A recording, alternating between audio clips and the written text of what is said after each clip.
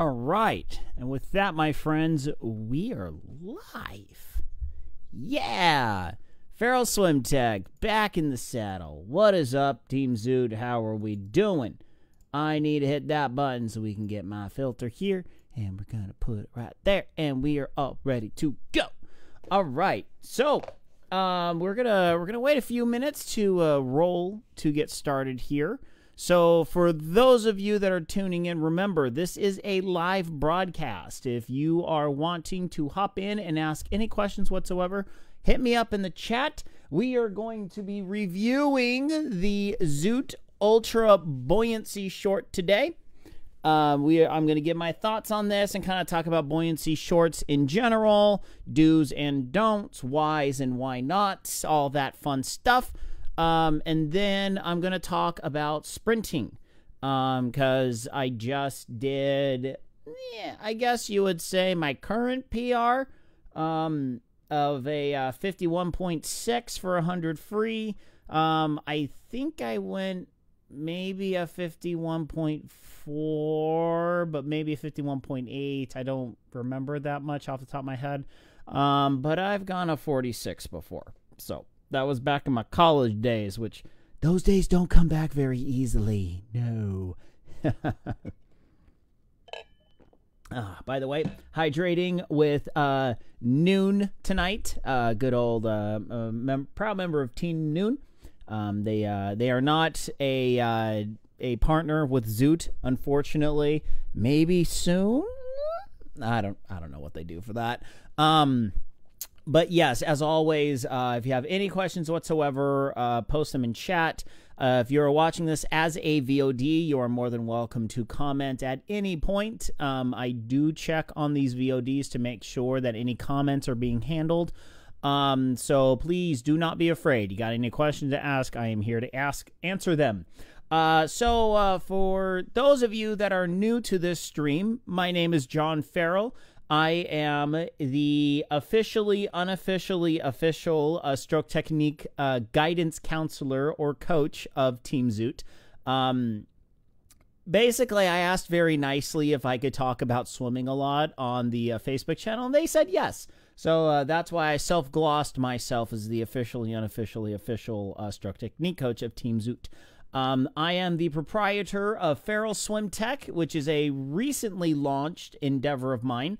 I've been doing stroke technique coaching for over 12 years now. I'm trying to kind of expand it on the internet. So you see right below me, we got the email, the Instagram, and the YouTube, and I'm in negotiations with myself to get on the TikToks. Yeah, that's a scary proposition. I don't know if I want to. I don't know if I want to swim in those waters. Those waters are like the California oceans after the first big storm of the year. Yeah, let's just say I went surfing once after a major storm. That was an experience. I'll tell you what. I'm grateful that I got that stank out of my wetsuit, and I didn't grow a third arm.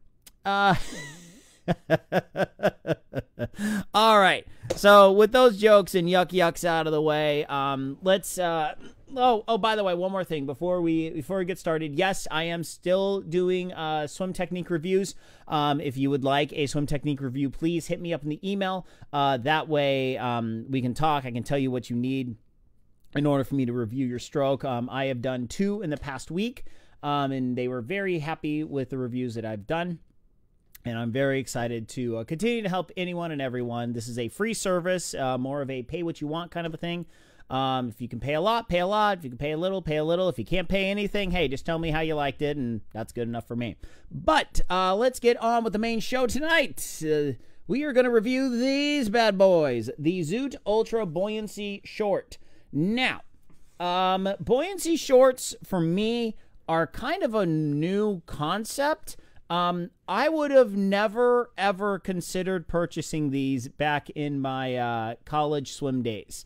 We totally went the other way. We went the way of the drag suit, where we wanted to find the biggest, gnarliest, draggiest suit we can possibly get with pockets sewn into it, with plastic hoops holding the pockets open so they create these little parachutes right around your butt to slow you down. So you have to dig way harder in order to make the sets. Yeah, the idea of buying shorts that brought our butt up and made swimming easier, that never occurred to us. So for me personally, I would say for me, I wouldn't buy this.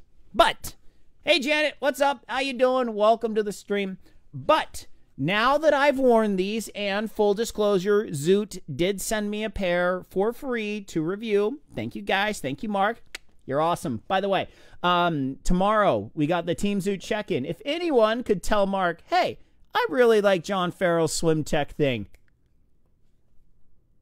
that'd be great. Anyway, so I've worn these. I've worn these for one workout. Well, technically I wore them for 2 swim lessons and then a 30-minute workout. I gotta say, I kind of like them. I will admit though, it is very strange, because here in California, pretty much all pools are outdoors. So I swim at my local high school, and it's like, you know, 60 degrees, and you get out and you're kind of cold, and then you get this like hot water trickling down your leg, and you're just like, oh, like I didn't pee my suit, I swear, it's just hot in there. So basically, what are buoyancy shorts? Let's first talk about that. These are basically, this is a wetsuit. This is a wetsuit that is the size of a male jammer length suit. Okay, so if I stand up and I put these up to me, these are going just about above my knee. Okay. Discount code for Gatorade does not work. Also, when will we receive our orders? I'm not the guy to ask that question. Okay, so full disclosure, I am not employed by Zoot. Zoot does not pay me money to do this. They give me free stuff every once in a while as a thank you. But I live about an hour and a half-ish north of the Zoot main offices down in Carlsbad, California. I am not tied into any of that whatsoever. So I'm sorry, Jean-Luc. I can't answer that question. Honestly, I've had issues with the Gatorade code myself, so I kind of live in like, meh, I'm with Noon anyway, so sorry. Sorry about that. Also, when will we receive our orders? Last year, the orders came in kind of mid-February-ish, or it's like March. It was like middle-ish of March. I'm really hoping they come before March 12th, because that is the Pasadena Reverse, which is my next race, which is what I'm doing.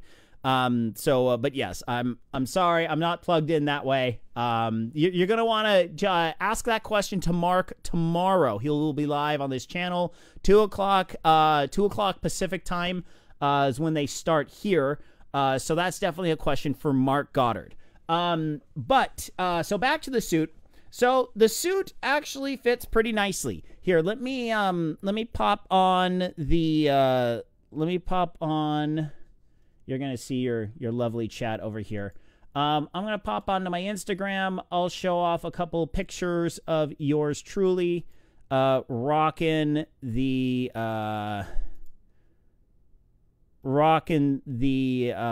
suit itself. Oh, wow, that stinks. Why can't I see it? Oh, dang it. I hate doing this. Oh, I can type. So, all right, let's see here. There. So, all right. So, this is me on the pool deck in all my glory, rocking the suit. So, as you can tell, it kind of goes right down to just about the knee, you know, fits at the waist. Don't disregard that. That doesn't exist. I haven't done the airbrushing yet. Excuse me. I'm sorry.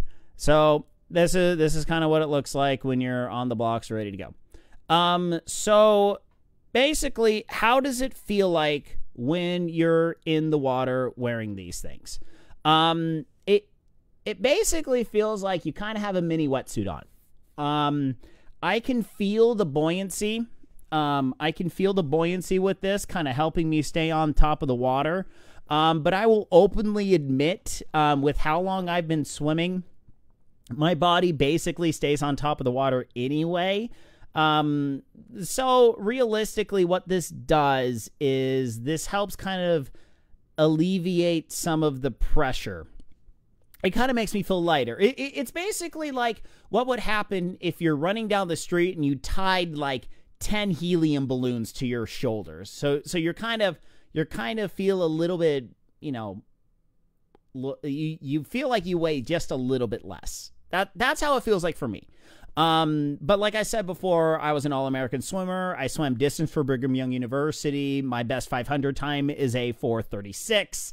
So for me, it's kind of hard. It's kind of hard for me to review that aspect of the buoyancy short, just because of the way my body positioning is.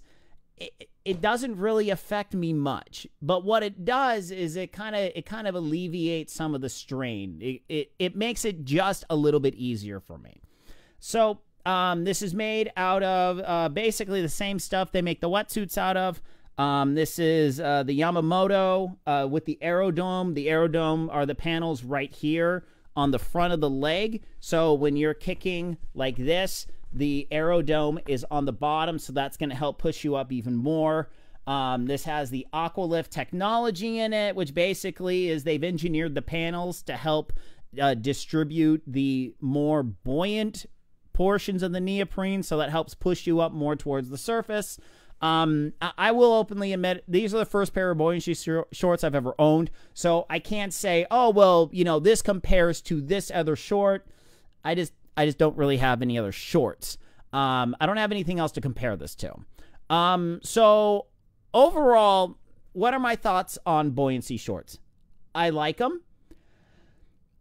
I would not wear them very often personally, in terms of everyday pool workouts. Now, where I would wear these is I actually have a business trip coming up where I'm going over to Hawaii. I'm packing these bad boys and I'm going open water swimming with them. So this would be great for kind of more warm water, open water swim stuffs where, you know, you don't really want to rock a full sleeveless because the water temperatures are actually pretty hot. Like for me personally, I'm going to take these to Lake Powell every year. My family goes to Lake Powell for 10 days every year, and that water is warm. It is very warm at the surface. I tried swimming with a sleeveless wetsuit, and it actually gets pretty hot. So wearing something like this gives me a little bit more buoyancy, a little more security when I'm out swimming in open water. Really, the open water in warm places is where I would wear these personally. Now, what are uses for buoyancy shorts? Okay, you got a couple uses. Number one, just like I said, you want a little extra security when you're out swimming in open water conditions. Don't want to rock a wetsuit, but you just want something. Buoyancy shorts would totally do that for you. Number two, you want to use it in a pool, and you're doing a true, just kind of a relaxing recovery swim workout. Now, recovery swim workouts are probably going to be one of the best ones to get a lot of lactic acid out of your system, just because you're moving your entire body. You're using all the muscles that you would in running and cycling, and just the full body really just flushes everything through your system. Like personally, I can feel a major difference because I typically lift on Friday afternoons. I can feel a huge difference on Saturday mornings when I swim at night on Fridays after I lift. So I go lift, do a 30-minute swim lesson, then an hour swim practice. Sometimes on Friday, my schedule, I just can't do the lesson, and I can get the lift in, but I can't get the swim in. Huge difference in that. So try and make your recovery workouts swim workouts. And wearing these bad boys, these will definitely help alleviate that pressure so you can keep moving. You can move the legs, move the arms, flush all that crap out of your system, and have the extra buoyancy of the shorts. Totally cool. All right, next. If you want to kind of break your distance barrier, like for instance, you got an hour. you can only fit in a single hour workout in terms of you get to the pool, you get all ready, you hop in the water, you got 1 hour in the water, then you got to bail, get your dry stuff on, and get out of there, okay? Rocking the buoyancy shorts would definitely help you kind of ease the burden of drag so then you can go longer, okay? And this is basically a pure, I want to swim farther, but I can't really go faster. I can't make myself go faster. Okay? Good idea. Now the one reason to wear them that I find a little bit dicey is fixing body position. Now, some of you may be thinking, well, Farrell, I mean, you just talked about swimming more distance, and if you're swimming more distance and wearing the buoyancy shorts, you're going to swim farther because your body positioning is better. It's all about the reasoning. It's all about why am I wearing these shorts? Now, there's a difference between fixing technique and going a farther distance. If you're trying to go a farther distance, you're just going to do what you got to do. Like, for instance, if I'm on the bike and I'm really trying to kind of push my distance, I'm actually more going for time. You know, I want to try and be in the saddle for an hour. I want to be on my butt on the saddle for an hour so I can get used to sitting on a saddle for an hour. Okay? I don't know if that's a really great idea, a great concept, but what do I know? I'm not a cyclist. So, anyway, so if you want to use these shorts to kind of break some sort of a distance barrier, okay.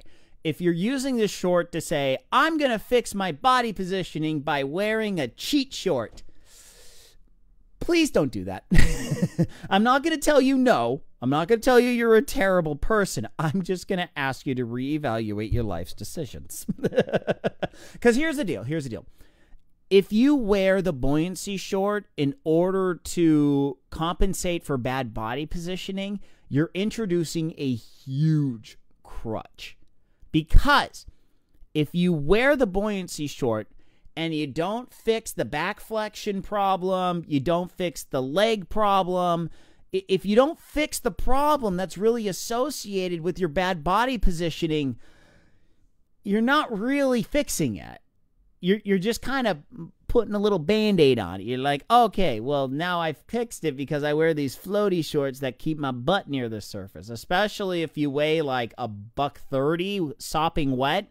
Dude, these are going to float you like nobody's business. Currently, I weigh about 200, and it helps, but it's not like, whoop. You know, it does enough to be noticed, but not enough to where I'm like, I can't get myself underwater. Okay? So, especially when you're lighter, these shorts are going to do a lot more for you. So if you're a female and you're like my wife and weighs $130 sopping wet, it's just going to pop you right up to the surface. So you're going to be thinking, my troubles are over. I can swim at the surface with the floaty pants. Yeah, no, you still have your problems. Yeah, no, you still haven't fixed them. You've just figured a way to make yourself feel better about yourself. I just can't recommend it for that. Now, the other methods, making recovery workouts easier, going further, trying to break distance barriers, and wearing it in warm, open water conditions where you're worried if you wear a wetsuit, you're going to overheat. Those are good ideas. Now, are they great for sprints? Not exactly. So what I want to share is my Instagram post where I actually sprinted a 100 freestyle wearing the buoyancy short. Basically in this, I'm saying, actually, you know what? We'll just. So right now, I have about 800 yards for. So this is me. I make sure before I do these, I always say how much of a workout I've done beforehand. All right. We'll see how. So this is actually my my high school swim coach. Take your mark. My high school swim coach who was filming me and timing me at the same time. she's a sweetheart. She's been one of my best friends for a very long time. But yeah, so I'm also showing this so we can kind of move into the next portion of the stream tonight. We're going to talk about sprinting. So a couple things I really want you to watch here. Watch the rate of kick, watch this turnover speed, and just kind of watch the difference between a turnover of a distance and a sprint. Now, full disclosure, I was not a sprinter. I was not fast enough to be a sprint, but I can still go a 51. 47, 48, 49. So I may 50, not be a sprinter, 51. but I know how to swim pretty fast. So then, so yeah, so that is the, so that's my little sprint montage. So overall, buoyancy short, they run about 130-ish. Team Zoot gets a nice hefty discount with Zoot. So if you would like to buy these, go right on ahead. I won't stop you. Just know what you're buying them for and use them effectively. Okay, don't let these turn into a crutch. I totally approve of these. This is a good product. My only drawback are the drawstrings. I'm in heavy negotiations with Mark. I am petitioning them very hard to give us another like 2 inches on the drawstrings. Cause I'm not that big of a feller, but I'm just kind of like in order to tie my drawstrings on these Zoot suits, man. It's just like, come on, give me like another inch or 2, please. So I've been petitioning Mark and the development team to give us just a couple more inches on those drawstrings. It's like, dude, we tuck them in, man. And like, okay, I have to say, I love Mark, but I don't understand this. He's just like, oh, well, I wear a large and I just put the suit on and hop right in. I'm like, dude, how is it not just, just like falling off you when you push off? I mean, I tell you what, man, if I did not tie my suit, if I pushed off, I'm going to jail for indecent exposure. The thought of someone putting on a Speedo brief or a jammer length and not actually tying the drawstring, it's like, what? Why? No, don't do that. Okay, so enough about that. Zoot buoyancy short, good, great, recommend it. I'll put a link in the description after the video. So let's now talk about sprinting. Okay, sprinting is something most triathletes are like, do I really need to learn this? It's like underwater streamlines and underwater dolphin kicks. Yes, you want to learn how to do a decent sprint. Okay, this is the same concept as doing VO2 max on the bike. It's the same concept of going to the track and doing 440 sprints. Okay, you got to learn how to do a decent 100 freestyle sprint. Okay, you got to learn how to do it either off the blocks or push off the wall. Okay, diving off the blocks, that's a completely different animal. I actually would want to pre-film that portion at a pool so I can actually talk about the whole dynamics and stuff behind an actual block start. Doing a block start will probably take off if you do a decent pool start, that'll probably take off at least a second on your 100 freestyle, just because you're going to get so much more speed off that first one. It's going to really bring down that first 25 time. But basically what we need to do is we need to move away from this concept that in order to sprint 100 freestyle, I just have to move my arms faster and I have to move my legs faster. That's not really going to cut it, because here's why. Sprint stroke is a completely different animal than distance stroke, just like sprint running is a completely different animal than distance running. Different mechanics, different ideas, different methodologies. It's a completely different mindset, okay? The main difference between sprint stroke and distance stroke is where does the rotation begin, okay? Think of it this way. When we're doing distance, we want to have, and by the way, if you have any questions about this whatsoever, please hit me up in chat. because I know a lot of people really, really struggle with learning how to bring their 100 freestyle time down. You know, something that I'm actually in the works with is I'm trying to get Lionel Sanders as a client of sorts to do a swim technique review and help him get his 100 freestyle down under a minute. Currently, his record, and this is public record, it's on his YouTube. Go check Duel in the Desert. His current best is about a 101. I beat him by about 10 seconds, and he's one of the best triathletes in the world.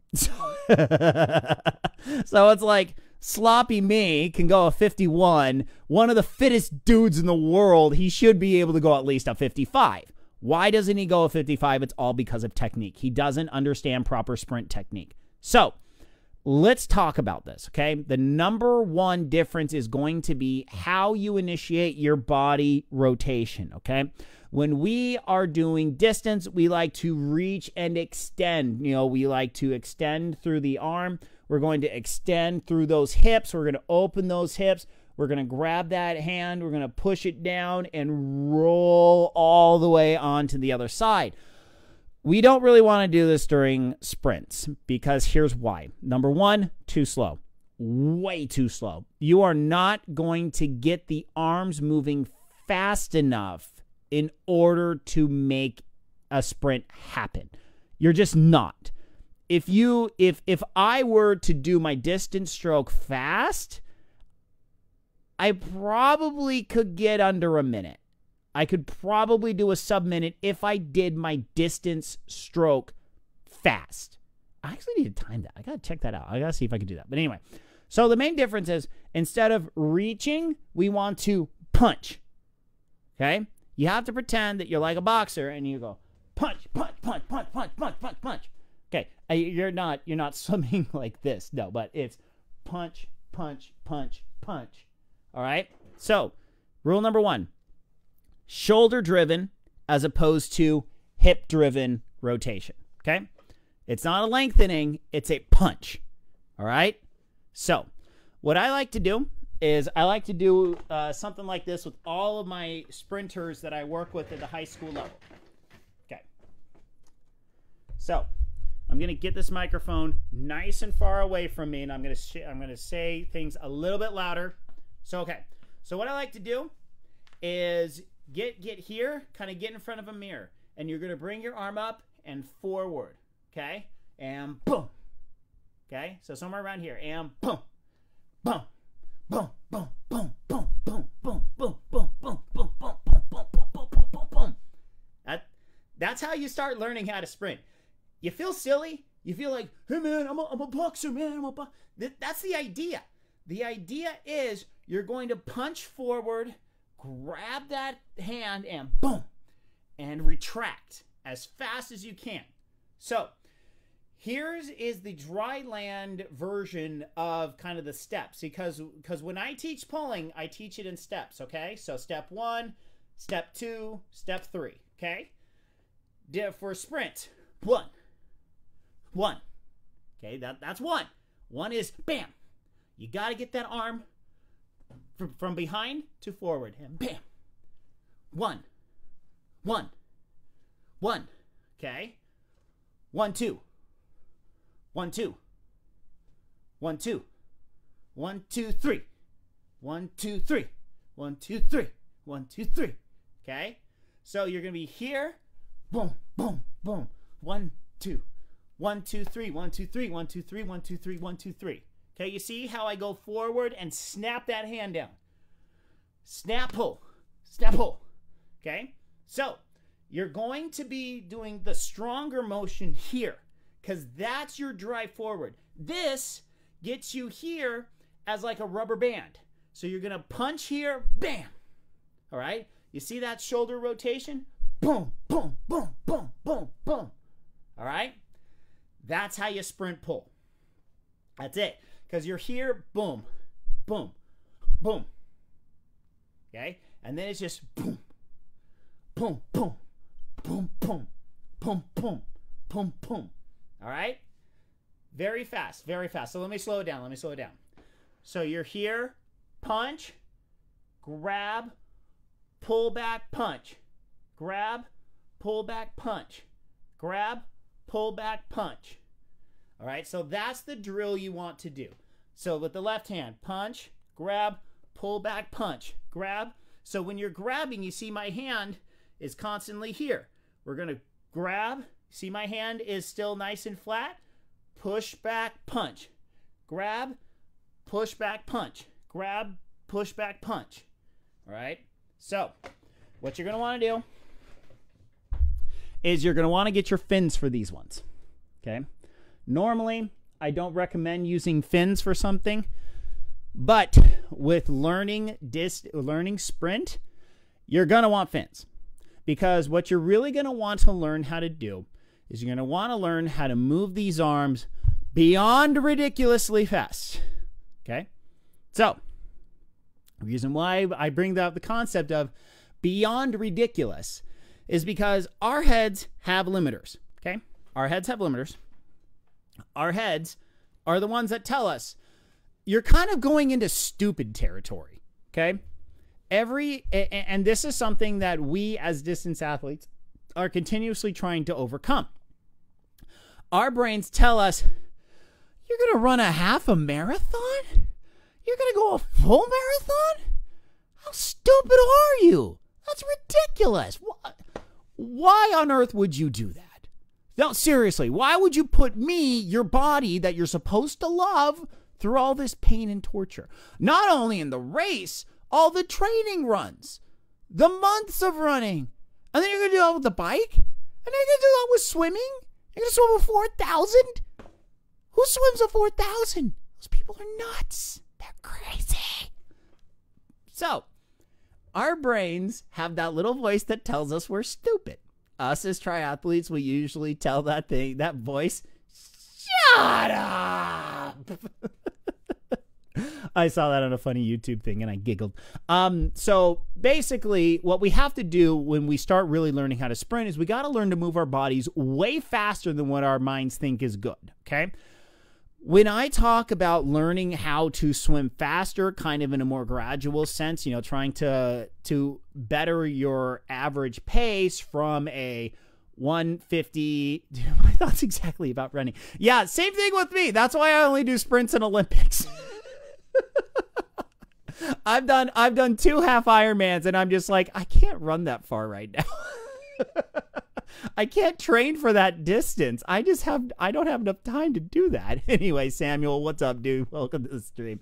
So basically when we're learning how to swim faster, you know, we want to kind of figure out where that thrash point is, because there's a point with how fast you're moving your arms that you're really not moving anything. Okay? You're not moving anything because you've hit what I call the thrash point, where your hands just simply aren't really grabbing anything on the water and you're just spinning your arms and you're doing nothing. Sprinting is basically pushing beyond that thrash point, but you're supplying so much more power that that thrash point actually goes up. Okay? There is an absolute correlation between speed of stroke and power, the amount of power you put into the stroke. Just remember, overall basic kinesiology concepts here. You output a lot of power, you gain a lot of speed, but you can only go a short distance. That's why sprinters exist. You output a moderate amount of power over a moderate speed, you're able to go a much longer distance. Okay? So what we're trying to do here is we are trying to figure out what is the maximum power we can output for basically, for me, how much power can I output for about 50 seconds before my body turns to spaghetti? In that 100 freestyle of that 51.6, my arms were spaghetti by the end of it. Back in college, a 51 is what I'm repping for rounds of 5 100s. Okay? 5 100s on the minutes, I'm going about 51, 52. Do I suggest swimming with paddles? Not for sprinting. Not for sprinting. Reason why is the paddle increases the surface area of your hand, you will swim, your stroke rate will become much slower because you're required to output a lot more force in order to move at the same speed. So it's not a bad idea to incorporate some faster paddle work, but if you're trying to like sprint your best time, paddles aren't going to take you to the promised land. And the other major caveat here is you need to gradually increase the amount of power with paddles because it puts a lot more strain on your shoulders. If I'm not careful and I try and go too hard with my big honkin' boy paddles, I'm going to feel it the next day.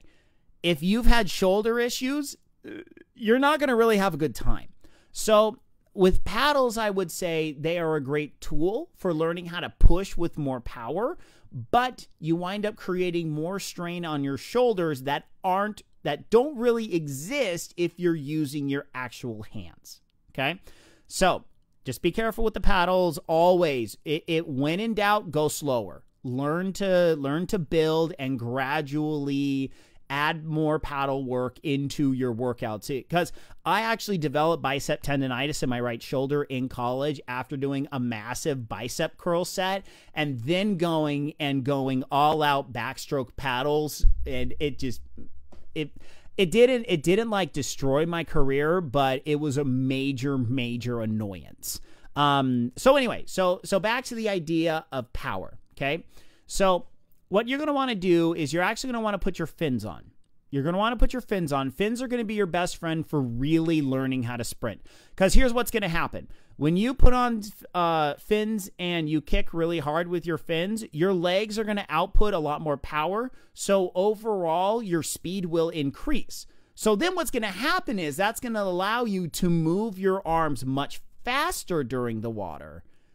While you're during your pull phase, your arm will zip past you a lot faster. So what you're going to have to do is you're going to have to output a lot more power in order to make your stroke actually feel like it's doing anything. So this is a really good technique. This is a really good way to do some 25s and really crank up those arms. Okay. It's not going to really help you crank up the legs. That's actually the next part that we'll talk about.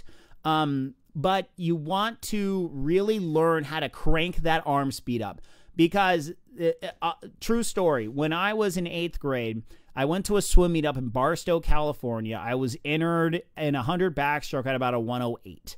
And I remembered I pushed off the 50. I saw two guys that were within about a half a body length of me after the 50. And I said, I'm not going to let those guys beat me. So I like, I'm flailing my arms just like like the Kermit the Frog. I'm just like flailing my arms as fast as I could. I went from a 108 to a 104. I dropped 4 seconds out of nowhere. No extra training, no extra weights, no nothing. Just moving my darn arms faster. I dropped 4 seconds in 100 backstroke out of nowhere. So, and then I qualified for Junior Olympics. That was actually my first ever Junior Olympic cut. I went to Junior Olympics like 3 weeks later. I did it again, and I dropped another 2 seconds.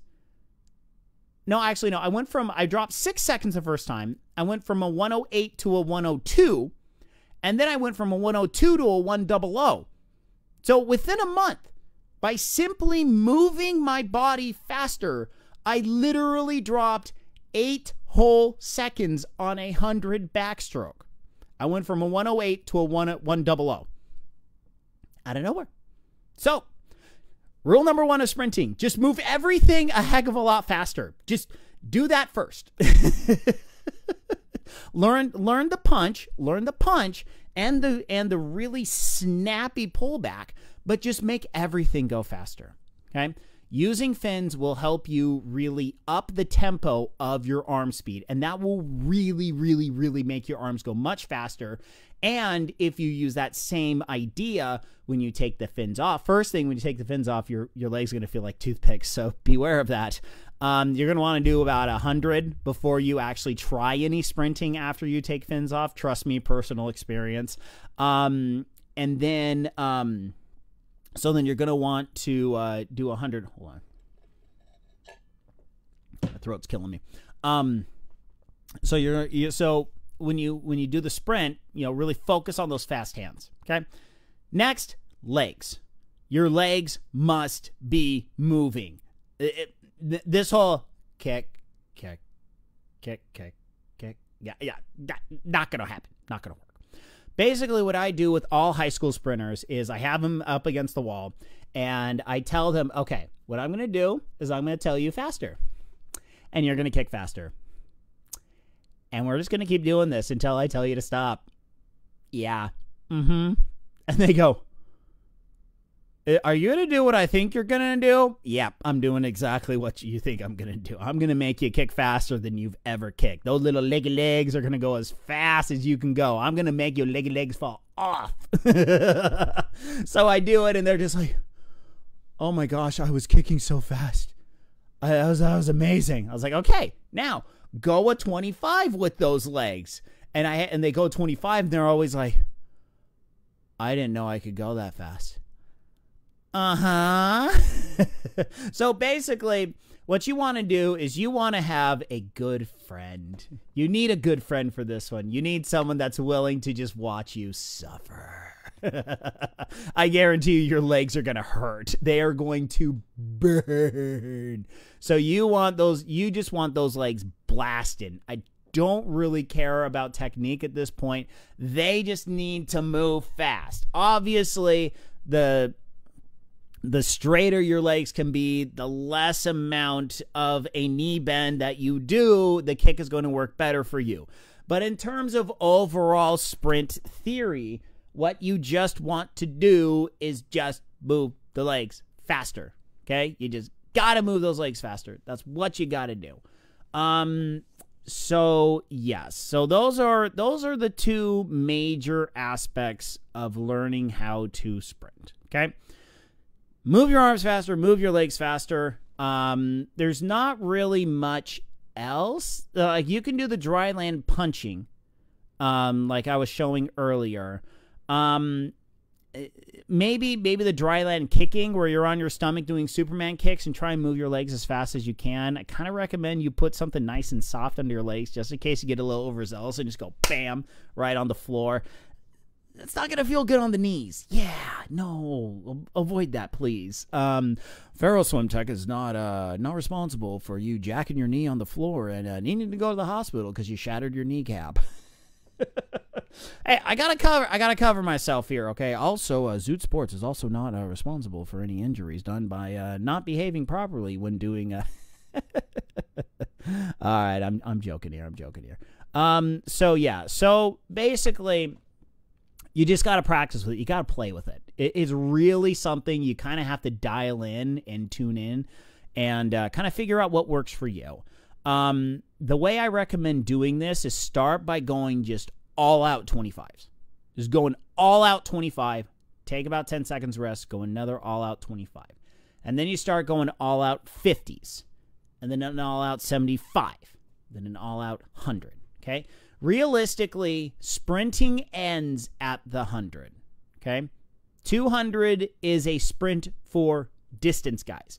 You're still kind of doing the whole distance stroke, but you're just upping the leg tempo and you're upping just the overall speed of everything. But you're still basically doing the distance stroke, okay? So the 200 is technically a distance sprint, okay? My buddies who were pure distance swimmer, I was a backstroker, and distance was my third event. So my buddies that were true distance swimmers, they would do the 200 way more often than I did. I swam the 200 maybe like once a season. That was actually my high school event from sophomore year until senior year because the 500 was right before the backstroke, and I was always too far dead after the 500 to really shine in the 100 backstroke, which was my better event. So yeah, that's but yeah, that's back when I was running a low 42 500 freestyle and a 5300 backstroke. In college, I wound up going a 436 500 freestyle and a 50.0 100 backstroke. Yeah, never broke that 50, but I did break the 150 in the 200 backstroke. I was a 149 mid 200 backstroker.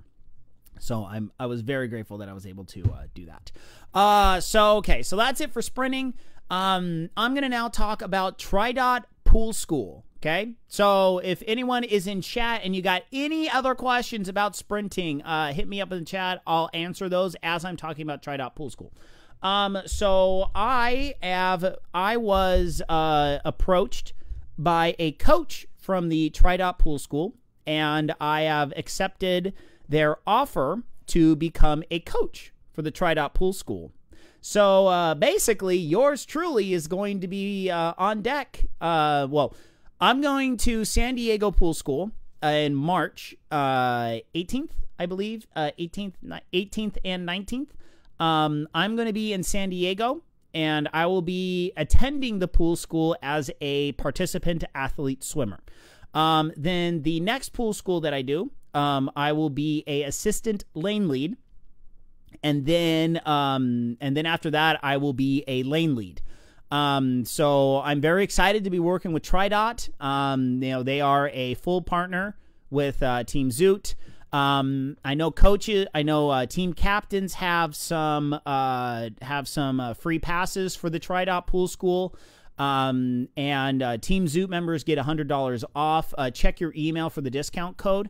But yeah, I'm super excited to be a part of the pool school. I've gone through so what happens is you sign up for the pool school, and then you get integrated into their online website, and they actually give you some homework that you have to do before the pool school.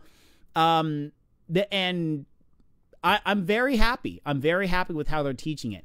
Basically, what it does is it gives you a bunch of dryland drills to work on before you get to the camp. And what these dryland drills are doing is they are drilling in very, very good technique while you're on dry land, which is basically the same way I coach. It's the same way I do my swim technique review videos, where I want to give you the opportunity to work on these techniques on dry land. Now, there's actually a couple of things that they do that I'm like, holy crap, that is like way better than how I teach it. But I'm actually afraid to use those techniques. I'm like, can I borrow these things? Because these things actually make a lot of sense. I mean, some of them, they're basically very similar to what I already teach. So if they're kind of like, hey, you're kind of stealing our content, I'm like, no, I've been telling people this for 5+ years. I have video evidence. Okay. No, I'm not saying it's a problem. I'm covering all my bases just in case it comes up, So I'm really excited to be a part of Tri-Dot Pool Schools. This is a huge step for me as a stroke technique coach. I'm trying to be more integrated on the Tri-Dot platform. So what I want to do is I want to be the swim guy. I want to be the guy that they're like, oh, well, I got this guy who's really good on the bike and run, but he's not that great in the swim. Hey, why don't you get that Farrell guy? Yeah, that Farrell guy knows what he's talking about. Yeah, sure. Why not the Farrell guy? I want to be that guy. I want to be that Farrell. I'm the Farrell, but I want to be that Farrell. Okay. So I'm very excited to be a part of the pool school. So I'm definitely planning on being at San Diego. I might go to Phoenix. I actually might go to Bentonville. I saw that they have one in Bentonville. My brother lives in Bentonville, so I might have to see if I can work the Bentonville one so I can actually go and visit my brother. And then I'll bring my wife and kids along so they all can hang out in Arkansas with their cousins. We've never been to Arkansas. My brother's been living there for ages, and I'm just kind of like, oh, crap, I got to find a reason to go out and see him. Hey, I could work a swim camp, and they all can, go have some fun. So anyway, yeah. So Tri-Dot Pool School, I really like what I'm seeing so far. It's a little pricey, but the way that I see this is if you are very serious about getting better and you really want the hands-on experience, the hands-on treatment. There's also some workshops and classes associated with it, so it's not just hopping in the pool with people like me. You're actually going into classes and talking about that stuff. I don't really know what all that entails just yet. I will definitely do a full live stream, a full Feral Swim Tech live stream after the camp is over. I'm going to take lots of notes, and we'll talk a lot about kind of what went on with the camp. Hey, you know what? Maybe Mark Goddard would let me on the Friday stream, and I'll talk about it with him. I don't know. So anyway, I'm really excited to be partnered with TriDot. I'll give you more information as it develops, but for now, so personally, is kind of what's coming up in my life in terms of triathlon. My first race is Pasadena Reverse Tri. I am going to try to win the swim. I think I was second place last time I did it 2 years ago. So I'm going to try and win that. And I'm also going to try and podium my age group. So that's my goal. I'm going to try and podium my age group. Then after that, I am going to attempt to go to Boulder City in April. I think it's in April. They have a whole slew of triathlon events going on up there on a Saturday. I might go up there for that. But then basically March is going to be it for me, all the way until after I get back from Lake Powell. Because then there's some races that happen on Saturdays after that. I only race on Saturdays, so I'm definitely going to be back in Mesa this year. Definitely going to defend my swim title. I won the swim last year, and I'm not taking no crap from nobody. I'm not going to let anyone start in front of me this year, dang it. I made that mistake last year, and I had to lap two fools like right off a flip turn. Because it came, because I was third. I hopped in the water third, you know, because it was a hop in start. It was actually a pool swim to start. So they lined everyone up one at a time. You hop in and you start swimming. So I made the mistake of going third, and I caught up to the two guys because the guy in second caught up to the guy in first, and then I caught up to both of them right at the same point at like the I think it was a 50-meter pool. So I caught up to them at like the 150 mark. And I just flip turned on the outside. I went underneath and I just popped up ahead of them. I'm like, later, fools. And I won the swim. I'm like, I'm not, I should have taken my buddy's advice, you know, because my college roommate that I also trained with at BYU, he lives in Mesa. So I was crashing at his place. And he's like, dude, Farrell, just don't take any crap from nobody, man. Do not let them start ahead of you. Just go in front, own it, and do it. I should have listened to him, but I'm not going to make that mistake this year. So I'm going to be in Mesa somewhere around September. Definitely doing Bayshore Olympic. I might do Malibu. I have to see if Malibu will fit into my schedule. Yep. So that's pretty much it for me this year. I might try and do a time trial race, for biking. I've seen that there's a 40K bike race that these guys put on like the first Saturday or Sunday of the month. I might try and do that once just to kind of see how that's like. So I'm kind of excited for that. So anyway, that's actually going to be it for me. Last call for any swimming related questions. Last call. Sorry about that. So yeah, I always want to make sure I do a last call for any questions, just in case if there's anyone in chat. But yep. So anyway, so that's going to be it for me tonight for Feral Swim Tech. I'm going to take a small break, and then I'm actually going to move over to YouTube. YouTube and Twitch, where I do a live stream for video games. It's basically a dumb hobby of mine. Me and a couple buddies were playing MechWarrior 5 Mercenaries, so we're going to roam the galaxy and blow up big old space robots. It's actually a heck of a lot of fun. Not going to lie, it's pretty swank.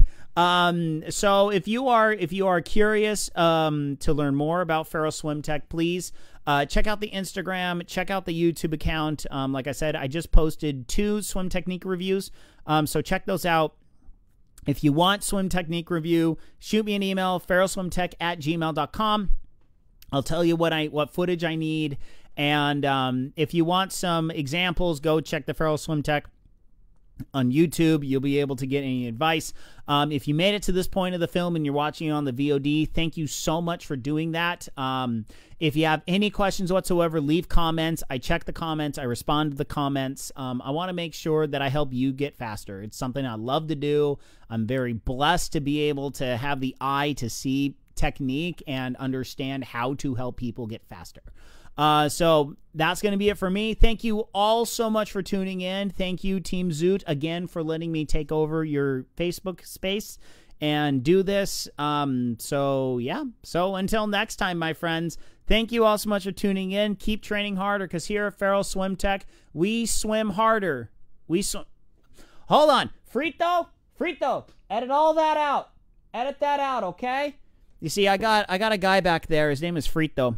He helps me with the live streams, and he makes sure I don't screw up, okay? If I ever screw up, I tell him to edit it out, and he edits everything out. He's absolutely fantastic. Everyone needs a Frito Bendito bot. So, okay. Okay, let's reset. Okay, Frito, we're good? Okay, we're good. Okay. So, just remember, thank you all so much for tuning in. Keep training, because here at Feral Swim Tech, we swim smarter and harder because we're smarter. Thank you so much for tuning in. Please check the Team Zoot Facebook page. That's where I post when I will be going live next and what the topic is going to be. So come with your questions and or comments. And until later, my friends, good night, Isaiah Norris, wherever you are. I'm out of here. Goodbye, everyone. Goodbye.